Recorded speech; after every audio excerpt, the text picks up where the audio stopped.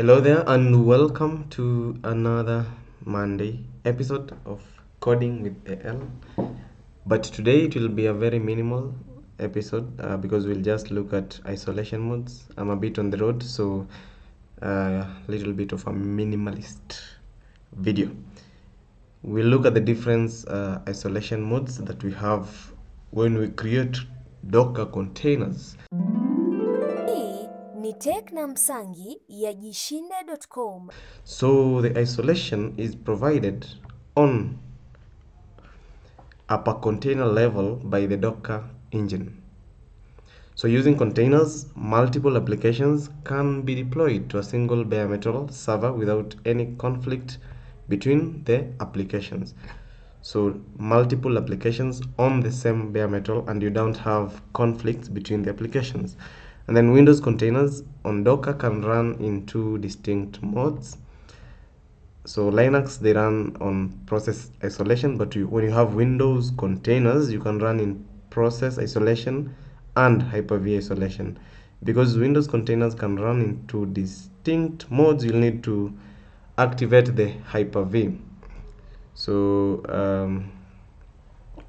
this is what we'll have here.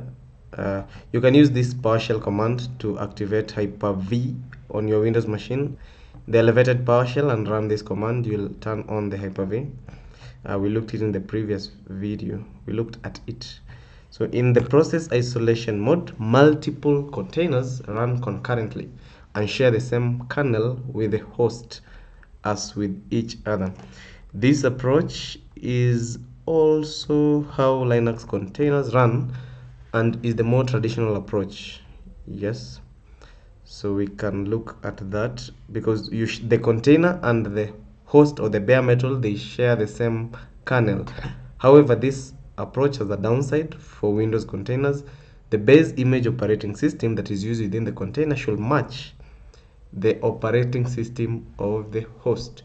So the host OS and the container base image operating system should be the same, because a container is an instance of the Docker image, but the base image, since you have when you download the image, you specify the operating system, they should be the same for it to run in the process isolation.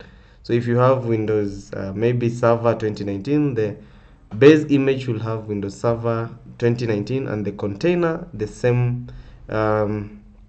Okay, the host operating system and the container the same image. So this is the kernel. We see the OS here sharing it with the container, the same kernel. These are the containers in the same kernel. And let's go to Hyper-V. Where is it? So Hyper-V isolation mode uses the Microsoft Hyper-V to host the containers, the one that we have just activated.